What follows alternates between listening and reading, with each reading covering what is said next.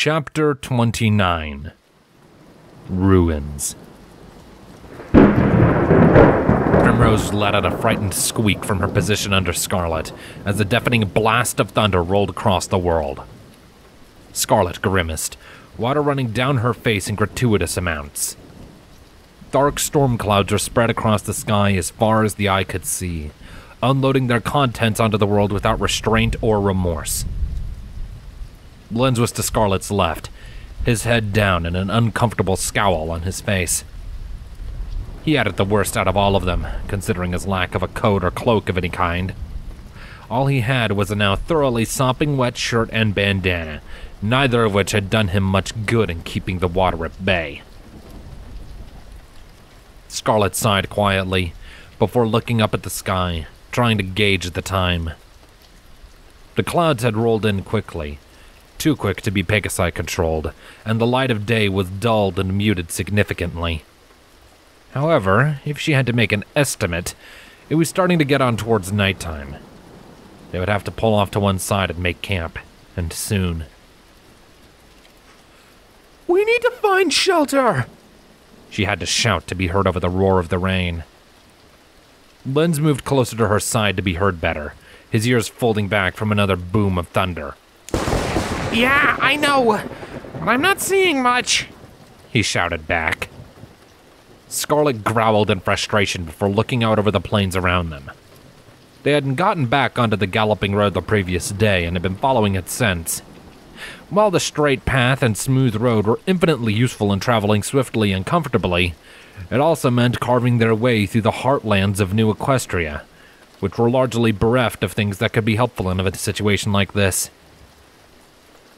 All around them for miles and miles were great, sweeping hills of verdant green grass. There was only the occasional patch of foliage, but they were too spread out and too thin to be of any use against a storm like this. By now, any such places would already be just as soggy as everything else. "Wait! I think I see something!" Primrose suddenly spoke up, bravely poking her head out from Scarlet's forelegs to squint at something in the distance. She yelped when more thunder erupted across the sky and ducked back, but a few seconds later she re-emerged. Scarlet slowed down a little, craning her neck down so her head was next to the filly. "What is it?" she asked, quickly scanning the horizon for whatever it was Primrose had seen. "I don't know. It looks kind of like a bump or something," Primrose replied, pointing. "Right there, see?" Scarlet and Lens looked where she was pointing. It took Scarlet a few seconds, but she soon caught sight of what the filly had spotted. It was small, but it gave off the impression of a building of some description. There were no lights, however, and the shape was not like anything she would expect from this region. An abandoned ruin, perhaps? It was possible. Much of the land New Equestria occupied, particularly in its northern half, had once been occupied by ponies back during the Three Tribes era. If she was remembering her history and geography right, and this was a ruin, then it would have probably been one belonging to an Earth pony family. "Well, it's worth a shot," Len said before speeding up to a brisk canter. "I'll scout it out, make sure it's viable." "Be careful," Scarlet hollered after him, but he had already vanished amid the rain. Scarlet huffed before resuming her previous pace. "Come on, Prim." Primrose whimpered and withdrew under Scarlet again, her pace matching the taller unicorn at all times. Scarlet wasn't entirely sure how she felt about being used as a makeshift umbrella, but her cloak had done wonders to protect her body and legs. Her mane and head were not so fortunate. "Silver lining. I'm cleaner now than I used to be," she thought. The duo trudged on through the rain for several minutes, breaking away from the well-maintained stones of the highway and onto the grassy slopes. Soon enough, the structure the Primrose had spotted came into focus. As Scarlet had predicted, it was a building. An old, dilapidated stone hut, shaped vaguely like an igloo. Several holes had been eroded into the walls and roof over time, and plenty of moss was growing along the sides. No door sat in the squat frame, having probably been removed centuries ago. As they drew closer, Scarlet could make out the cyan glow of Lenz's magic leaking out through the holes in the structure. The stallion himself came out a second later with a relieved smile. It's clear, and there's a basement. It's kind of musty, but it should keep us out of the rain for the night, he stated with a big smile. Scarlet let out a sigh of relief. She followed Lenz inside and was greeted by the sight of one large room that comprised the entirety of this main floor. A pile of old, moldy, and largely decomposed wood was pressed up against the far left end of the circular room, giving off a distinctly unpleasant aroma. Broken streams of water splattered against the floor through the holes in the ceiling. A square-shaped hole was dug into the back end of the floor, just before the wall. Lenz pointed at it. That goes down into the basement. You two head on down. I'll be with you in a little bit, he instructed before turning to the exit. Scarlet glanced over at him with a raised eyebrow. How come? I'm gonna grab a few loose rocks and see if I can make a mobile set of proximity wards, like what I had back in Shimmervale, Lenz replied while poking his head out the door. So that I can make sure we don't get snuck up on again. Scarlet blinked in surprise. That's a good idea, Lenz, she said before starting for the basement. Very well, take as long as you need. We'll get comfortable while we wait. Lenz offered up no response. Soon, Scarlet and Primrose were descending a pair of uneven stone stairs into the basement. The air here was stale and musty, and an exceedingly thick layer of dust covered just about everything. There wasn't much to be covered, though. Aside from the hard-packed dirt floor, the basement, while spacious, was completely empty. It was dark, and it was warmer than it had been outside. The walls must have provided some moderate insulation. Primrose ventured out from under Scarlet and shook herself, sending what little water had clung to her coat flying in all directions. That is so much better, she declared before looking around. This place is really old. It is, Scarlet said simply, her horn lighting up and projecting a small orb of amethyst light up to the center of the ceiling, illuminating the small space. Easily 1,500 years old, to be precise. Primrose spun around to look at Scarlet directly. No way! This place is still here after so long? She asked in disbelief. Scarlet nodded, her eyes roaming over the old stones with slowly building scholarly interest. Indeed. If I'm right, this place was constructed back during the Three Tribes era, before Old Equestria was ever even founded.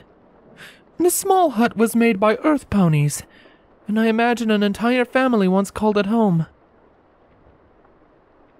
Primrose looked around, her eyes wide. Wow. How is it still here? A combination of reasons, if I had to guess, Scarlet said while setting her saddlebags down against the wall to her left. First of all, at the end of the Three Tribes era, this entire region was covered in several feet of ice and snow. A lot of buildings would have collapsed under the weight, but the Earth Ponies built their homes to last. Because of this, I imagine the ice almost served to protect and preserve construction such as this. When the ice melted, presumably over the course of centuries as the Wendigos moved on to new prey, there weren't many incidents that could have caused any further damage. Natural erosion has done its work, of course. We saw plenty of that upstairs. The holes and mold and stuff? Precisely.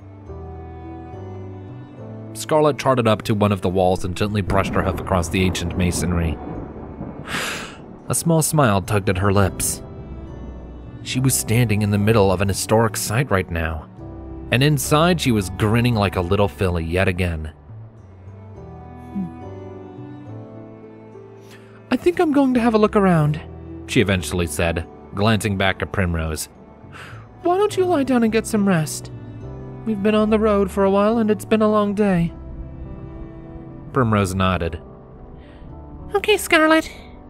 she said before making her way over to where the unicorn had set down her saddlebags. While the filly got comfortable, Scarlet took her time aimlessly wandering through the ancient ruin, looking at everything in close detail. Despite the lack of any furniture or records of any kind, merely getting to look at something so old up close was beyond fascinating, and 1,000,001 questions swirled in her mind. Who had lived here? What kind of lives had they led? What became of them? Did they survive the Ice Age the Wendigos created? What were their names? She must have been looking around for almost 15 minutes before Lenz finally stepped down into the basement, dripping wet and shivering, while carrying a collection of fresh sticks behind him in his magic. Okay, I got 6 runes scattered around our position. Anything gets too close, we'll know about it in advance, he announced before shaking himself wildly. Scarlet turned back to him and nodded. Good to know. Len straightened himself up a bit and smiled, his shivers fading away. So, who's up for some food? Primrose pouted. Please, not more Chris. Lenz gave off a merry chuckle. No, I'm not that boring, he said cheerily before taking off his saddlebags with his magic. Scarlet's eyes widened as he procured a collection of berries and nuts from his saddlebags, and then a pan and some mugs. They were a little old and dinged up and looked kind of familiar, but they appeared serviceable. Scarlet took a step forwards, eyeing the ensemble in shock. Lenz, where did you get all of that? She asked. Lenz smirked. I did a little snooping around while I was setting up the runes, he said, spinning the pan in the air like a fancy dagger. Found a few berry and nut bushes nearby, and I've been carrying these cups in the pan with me since we left Fresh Shire. They were gifts from the apples for the road. I just haven't had a chance to use them yet. Does that mean Scarlet soup? Primrose asked, her ears perking up and her lips curling up into an eager grin. Please? Scarlet frowned and thought. We don't have any bowls with us, I'm afraid, so it can't be soup, per se, she said quietly, before her eyes landed on the various sticks Lenz was carrying behind him. A thoughtful smile spread across her lips. But I might have another idea.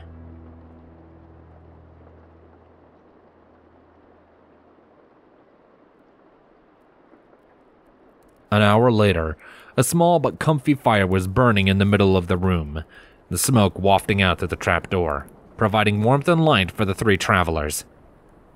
Lenz had started a fire while Scarlet filled the pan with rainwater from outside. Once the fire was going, she put the grapes into the pan and let it come to a boil while working on the second half of her idea. Specifically, she took some of the sticks that hadn't been used in the fire and used her magic to whittle them down into sharp points. She then impaled the nuts and leftover berries on those ends, making one for each member of the group. It was a simple meal, boiled grape juice with berries and nuts on a stick, but it worked.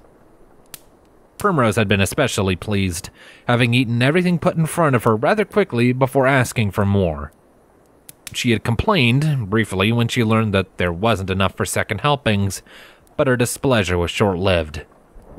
Sleep came for her soon enough, and she was now curled up into a ball against the far wall, her tail held in her hooves like a blanket. Scarlet sighed before quietly taking off her cloak and draping it over the slumbering filly. Primrose cooed quietly and snuggled into the newfound blanket, but did not wake. She's really lucky she met you, Len said in a whisper behind Scarlet. She was quiet for a moment. I suppose she is, she eventually agreed before turning around to look at him. He was smiling back at her, his head tilted to one side. His shirt and bandana had been removed before they started eating so they could dry, leaving him unclothed save for his glasses. Scarlet didn't say anything else for the moment. She merely let out a quiet hum before trotting up to the fire and settling down on her belly, making sure to keep Primrose in her line of sight at all times. Lens joined her not long after, settling down close to her side. The two fell into a companionable silence for a short while. Scarlet lowered her eyes to look at her hooves, a solemn frown slowly appearing on her face. And I'm lucky that I found her, she eventually muttered, the words almost inaudible over the crackling fire. Lens heard her, though, and shifted a little closer. She could feel his side pressing up against hers, his body heat warming her up. "What do you mean?" he asked in a hushed voice. Scarlet didn't say anything for several seconds. She slowly lowered her head until her chin rested on her hooves and closed her eyes. When Crystal died, I was broken in many ways. It felt like my entire life had crumbled into ruins around me. I couldn't even perform my usual tasks at the library for months. I had only just gone back to work for the first time since the incident when I found Primrose in my cellar. Small, skinny, frail, and so scared, she began, shuddering. She needed me, and I think I needed her. Lens remained quiet, but he did drape a comforting foreleg over her shoulders. Scarlet hummed quietly from the contact, and some of the tension left her body. Nothing could ever replace Crystal, she went on solemnly, her eyes opening just a crack and shimmering with regret. Never in a million years. She was our daughter, and now she's gone. No matter how hard I wish it were not so, nothing can ever change that. But Primrose... She hesitated, unsure of how to put into words exactly what it was she meant to say. She mouthed uselessly for several seconds before Lens finally spoke up. "She makes it hurt a little less?" he ventured timidly, hitting the nail on the head. Scarlet nodded. "Yes, I suppose so. In truth, when I first met her, I wanted to be rid of her as soon as possible. Having her there sleeping in Crystal's old room, it reminded me too much of what I had lost, and what I couldn't bear to lose again. I had every intention of dropping her off at the orphanage and never looking back. But when Silent came, when he had her cornered in that alley, poised and ready to strike, She screwed her eyes shut as the memory of that night came rushing back. I couldn't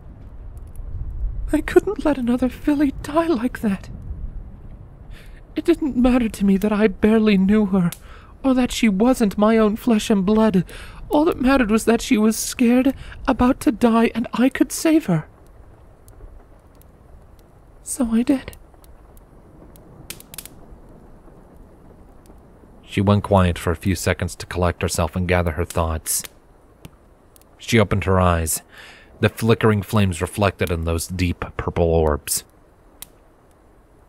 And now I have a little filly I have to protect and take care of again. She's not my daughter, but if I can help Primrose, then maybe, just maybe, I can finally start to make amends for what happened to Crystal. The two fell into a thoughtful silence after that. Lens's foreleg gave her a comforting squeeze, and the tremor that had worked its way in through her voice and chest began to decrease. She let out a quiet sigh, leaning into him and closing her eyes. For a while, neither of them said a word. But as it always seemed to, Scarlet's mind began to wander to dark places. She grit her teeth, shivering involuntarily. "Are you all right?" Lens whispered, lowering his head to look at her directly. "Hey, Scarlet?" "I'm scared, Lens," she finally admitted, her voice hitching in her throat. "Huh?" Scarlet opened her eyes and looked directly at him. "Silent already got to Primrose once," she said, her eyes starting to shimmer. "and I couldn't stop him. We got lucky that night. Next time we meet him, Silent will not be so sloppy in his work. And I just..." Scarlet groaned and set her face into her hooves, anxiety and dread waging an offensive war against her hope and confidence, and winning. "I'm scared that I won't be able to save her. The thought of letting another filly down like that, of letting another foal die when it was my job to protect them, it scares me more than anything." Len stared at her for a few moments, his eyes wide with shock at seeing her openly admit to her fears. It must have been a surprise, she figured, given how often she tended to internalize and hide such feelings. Eventually, though, his brow furrowed and his expression hardened somewhat. Then, to her surprise, Lens leaned over to offer her a comforting nuzzle. Scarlet lifted her head and turned to look at him when he pulled back. "I'm sorry I wasn't there for Crystal," he began softly. "More than anything, I wish I could have been there. To be with you and her. To shoulder some of the burden. To ease your pain. I wasn't there before. But I'm here now. I'm with you, and no matter what happens, you don't have to carry the weight alone this time." Scarlet swallowed heavily, struggling to keep her face straight from the war of emotions raging inside of her. Finally, she closed her eyes again and leaned heavily into Lens's embrace, letting out a long, shaking breath. "Thank you," she finally choked out. "Thank you so much." Lens nodded quietly, pulling her close against his side and burying his face in her mane. "It's my pleasure," he told her. The two fell silent after that, the dull white noise of the rain outside and the crackling of the fireplace being the only sounds in that quiet basement. Soon enough, those very sounds were what finally lulled Scarlet and Lens to sleep in each other's hooves.